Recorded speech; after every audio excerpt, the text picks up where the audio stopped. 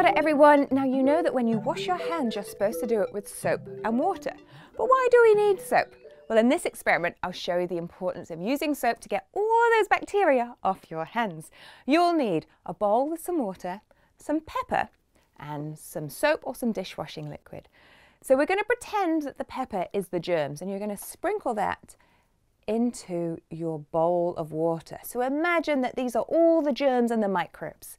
Now, if you put your hand into here and all you're going to do is not use soap and wash your hands with water, when I put my finger in, you can see nothing happens and all of the germs are still stuck to my finger.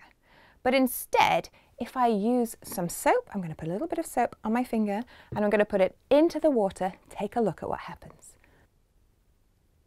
You can see that all of the germs have moved away and my hand is now clean and free of germs. And that's because soap is a surfactant. So it helps to clean rather than just wet your hands.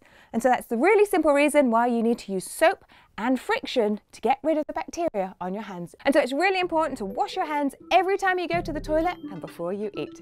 Join us next time on Nanogirls Great Science Adventure. See ya!